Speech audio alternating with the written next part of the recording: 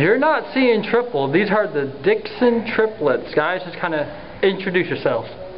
I'm Joel. I'm Lance. Andrew. Alright. Freshman wrestlers who have made a huge splash for the Huskies program. Just kind of talk about the season so far.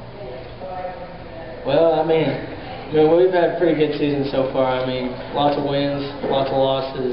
It's pretty good so far. How many losses, I would say? We haven't lost yet. Well, in the triplets, yes. But obviously when you get triplets, you guys all have your own kind of personalities. So who's kind of the quiet one, who's kind of the shy one, stuff like that? I say he's the shy one. He's kind of outgoing, yeah. And Lance just talks all the time. How much fun is it to have brothers on the same team? It's relaxing. You know, you got someone there.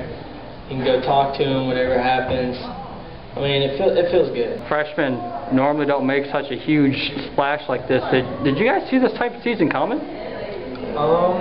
Kinda, and sometimes at the beginning of the season we thought only one would make varsity, and we figured that would be Andrew. And then Lance cut down and beat the kid that's always been beating him, and it was a good job.